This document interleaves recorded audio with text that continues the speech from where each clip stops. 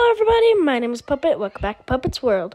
Today we're going to be reacting to the new update video that Adopt Me released about the Lunar update. They've been making teasers non-stop about this, I'm guessing like bear or something. So let's get into Jesse here with Adopt Me Weekly News. Before we get into it, remember, you can follow us at Play.me on TikTok, Instagram and Twitter to get the latest info straight to your devices. It's Lunar New Year later this week and we're celebrating at Adopt Me with our most exciting Lunar New Year event yet. From Thursday, you'll be able to visit a new stand on Adoption Island and pick up a whole host of new items, along with new petware, a themed car and 7 new pets. Before I show you the pets, I have to tell you how to get them. For Lunar New Year, we're adding a new lantern hunt minigame.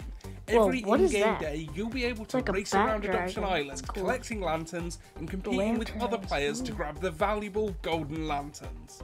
Just like in other events, you'll be able to spend the lanterns you earn on a variety of new pets. First up, the Moon Bear box will open to give you one of 3 new Moon Bears. The Black Moon Bear, the Water Moon Bear, and the adorable Lunar Moon Bear. Alongside that, we've got 3 new rabbits for you to choose from. The Umami Rabbit, the Moon Rabbit, and the Water Rabbit. I love that design. So many new friends for you to choose from, you can't go wrong. What's the last new pet? Coming to Adoption Island from the wild tales of epic myth. The Will's Tiger will be on sale throughout the new year. Like Cookie Cutter. Only purchasable with rainbows. There you have it. New items, petware, a car, and 7 new pets. This is going to be our best Lunar New Year event ever. Come back here on Wednesday for an update video with all the details you need to make the most of it. I've got 3 Nessies to share with you this week, sent to us by our amazing community. First up is this fantastic rendition from Dark Blacks. Next, Saturn and her Highland cow Eli are looking on longingly as Nessie swims through the waters of Adoption Island.